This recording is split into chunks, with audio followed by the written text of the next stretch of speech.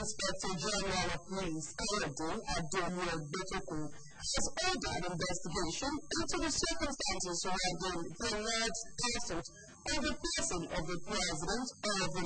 Nigeria Labour Congress, NLC,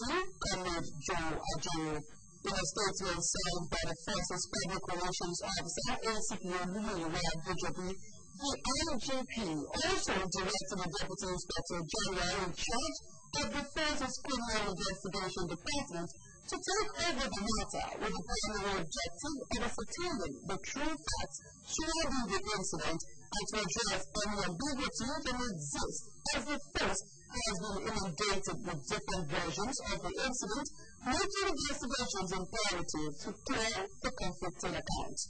According to the statement, the Nigerian Police Force understands the importance of transparency and accountability in maintaining public trust, and the IGP then assured the public, most especially the leadership of the organized labor, that a thorough and unbiased inquiry will be conducted to prevent clarification,